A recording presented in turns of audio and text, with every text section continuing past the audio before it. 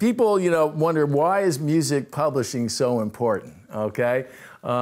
It's not the most exciting thing to talk about, but it's one of the most important things around, and I'll tell you why. Unlike a record deal, okay, the money you make in royalties from publishing is what I'll call unencumbered. There is no mortgage on your house like there is in a record deal. If a record label, you know, advances you money to make the record, to market your record, to put you out on tour and all of that stuff, if you're lucky enough to earn royalties, they deduct all that stuff so that you could sell 1 million records and not make any record royalties, which is why lots of bands wind up hating record labels. Not true in the publishing business. If you get an advance on a publishing deal or you make your publishing income, and we'll talk about how you generate that a little bit later, that money goes all the way to your pocket with no deductions. There's no cost of marketing and so forth and so on.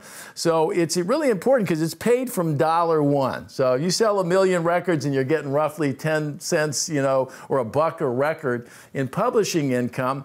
That 1 million records with all the recoupment might not have earned you a dime of royalties. That same 1 million records sold that gets you $1 of publishing goes into your pocket, $1 million bucks. That make sense so far? Okay, everybody's nodding their head. That paid from $1 is a key concept here.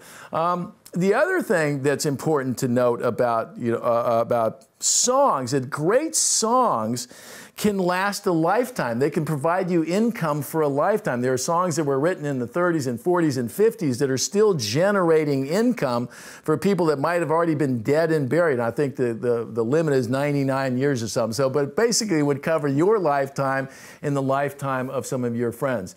I'm fortunate to play golf with a great songwriter, a guy by the name of Mac Davis, who's in his 70s now. He's written some huge hits, you know, In the Ghetto for Elvis Presley, a bunch of huge songs. And he kids that he's in the business of going to his post office box, okay? And it's been a long time since he had a hit or those songs been played, but they still get played on the radio. They still wind up in movies, and he's still going to that post office. And on the back of his car, his very fine car, his license plate says THX-ELVS. Thanks, Elvis, okay?